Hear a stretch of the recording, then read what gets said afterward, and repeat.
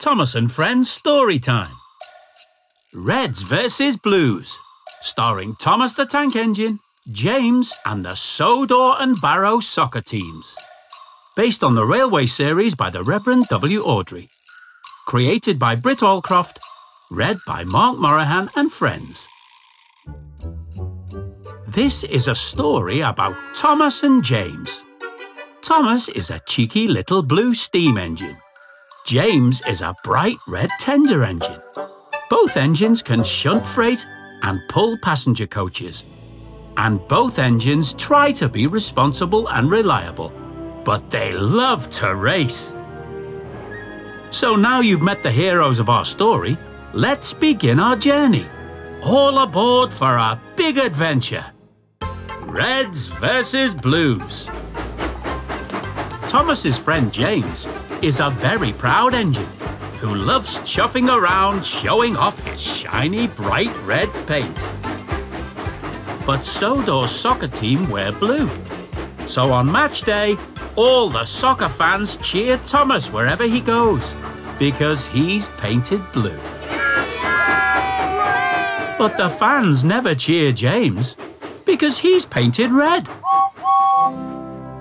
Early one morning, Sir Topham Hatt arrived at Tidmouth Sheds with a special job for Thomas and James. Hello, Thomas. Good morning, James. Good morning, sir. Sodor United have a big match today against Barrow. And I am refereeing the game. There will be a lot of extra passengers today, so the two of you must work together to take them back and forth to the soccer field at Dryo. Yes, sir. Work together. You can count on us, sir.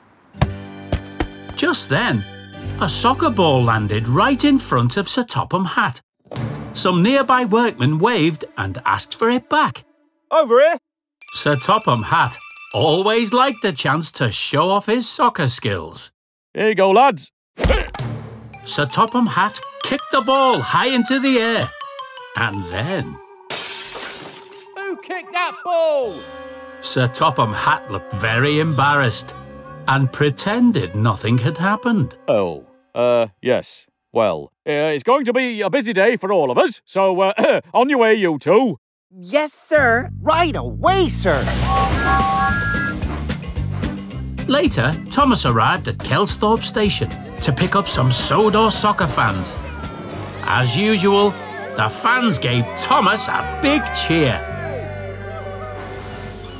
Meanwhile, James went to the docks to collect the Barrow fans, who had arrived by ferry from the mainland.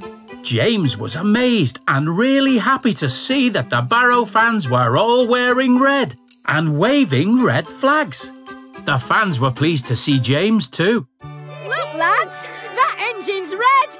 He must be a Barrow fan too. Oh, yes, that's me, called James as the Barrow fans climbed on board, waving their flags and cheering. Red engine, red engine, red engine. James peeped his whistle and headed off cheerfully. Come on, you Reds! On his way to pick up more passengers, James met Thomas.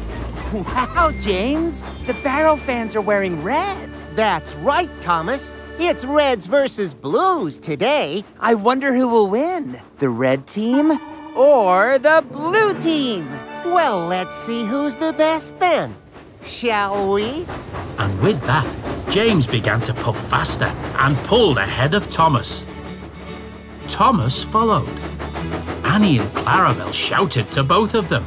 No, boys. I thought you two were supposed to be working together. But James and Thomas didn't listen and raced away. As they rushed to collect more passengers, both engines were determined to be the fastest. At Dryo Station next to the soccer ground, Thomas and James waited impatiently for their passengers to get off. The two engines just wanted to race each other to prove who was best, Reds or Blues. James's passengers were first to get off, and James hurried out of the station. Reds out in front again, Thomas! But James, Oh, With not long to go before the soccer game, James arrived back at the docks. He had one more load of passengers to collect. James could see them walking down the ferry's long staircase. Hurry up, slow coaches. Don't you want the red team to win? James really wanted to get back to the soccer ground at Dryo before Thomas. So he decided not to wait. But then there was trouble. Those slow coaches weren't just any passengers. They were the Barrow soccer team. And without the players, there could be no soccer game. What's he doing? Get back here. Meanwhile, Thomas was racing to get back to Dryo station before James. He didn't even stop at Kelsthorpe station, where the referee Sir Topham Hatt was waiting for him.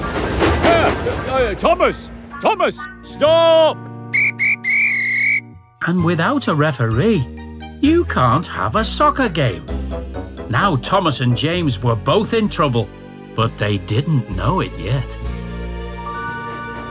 As Thomas hurried along, his passengers were singing happily. Blues are the best! We're number one! But just then, Thomas had to stop at a junction, and James rushed past. His passengers were singing too. Red engine!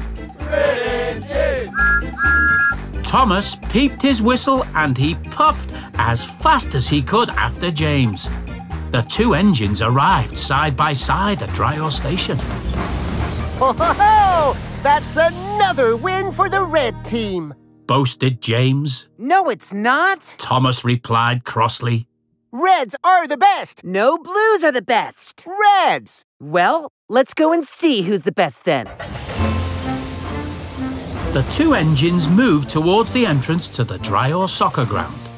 But there was nobody playing soccer. James was still happily singing with his passengers. Red engine. Red engine. James? Red engine. James! What? Shouldn't the match have started by now? What's the holdup? Get on with it! James shouted. Then Thomas began to realize what was wrong. But I can only see one soccer team. What? Oh, yes. And where's the referee? Uh-oh. Just then, Percy arrived. And then there was trouble. Percy giggled. And out of Percy's coaches climbed the Barrow soccer team, along with a rather grumpy-looking referee, Sir Topham Hatt. Now Thomas and James knew what had happened, and they knew they were in trouble. Uh-oh. Sir Topham Hatt stood in front of Thomas and James and held up a bright yellow card. Thomas and James, I am giving you both a yellow card.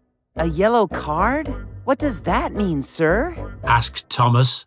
It is a warning. I asked you to work together today, but instead you competed against one another. Then Sir Topham Hatt pulled out a bright red card. One more mistake today, and it's a red card for both of you. In a game of soccer, a red card means you're sent off. You are out of the game. We don't want to be, out of the game, sir. Quite. After the match, you must work together to take everyone home, regardless of what side they are on, red or blue. Or green. Laughed Percy, the green engine. Then Sir Topham Hatt blew his whistle to start the game. Outside the soccer ground, Thomas and James were watching the game together. Thomas, you know this whole Reds versus Blues thing? Yes. Sorry about that, James. We should have been working together. Yes. It's better when we work towards the same goal. Just then, the ball flew out of the soccer ground and landed right on top of Thomas's funnel. Oh! Can we have our ball back, please? A voice called out. Thomas blew the ball out of his funnel with a whoosh. The ball flew back into the soccer ground and right into the goal. The end. Listen out for other adventures with Thomas and Friends Storytime. Thomas and Friends is a registered trademark of Gullane Thomas Limited.